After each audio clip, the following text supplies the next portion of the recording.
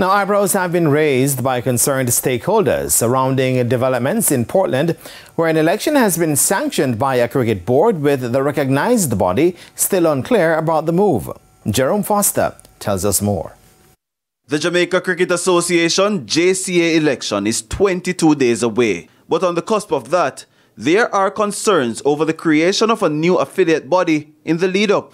Based on TVJ Sports sources, a directive was sent from the JCA to a body chaired by Carl Koch to stage an election. This letter has been sent to clubs in the parish of Portland, indicating that the stakeholders should set themselves to mark their respective X's on April 9. And Koch says the move was not a fly-by-night decision. Well, I'm in direct dialogue with the president of the JCA and also the CEO, because the JCA will be present at the meeting.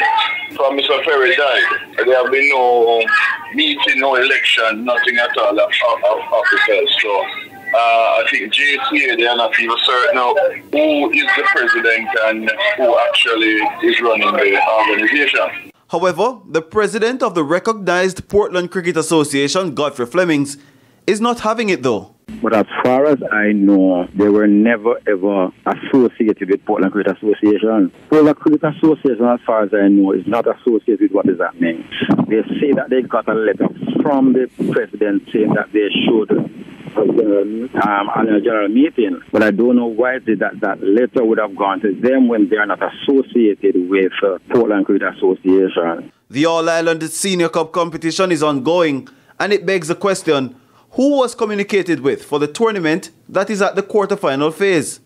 JCA's second Vice President Fritz Harris, who is aligned to presidential aspirant Dr. Donovan Bennett, says he has not seen the letter, but there are several grey areas. What effectively would happen is that there would now be two Portland Cricket Associations, because the other Portland Cricket Association that has not met for a while, there's nothing that has dissolved them, because once you're operated by a constitution, that same constitution also states how you may be dissolved. So that entity still exists, and that entity exists as a recognized entity, and that recognition was recently demonstrated because the senior cup that is ongoing now, Portland was a participant. So there's no doubt about their legitimacy under the operations of the JCA.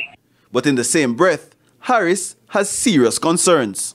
My concern would be if this so-called letter really has something to do with the JCA, because I could understand people believing that their actions are legitimate if they have something in their hand from the governing body. Mark your constitution, the JCA has no authority over a member.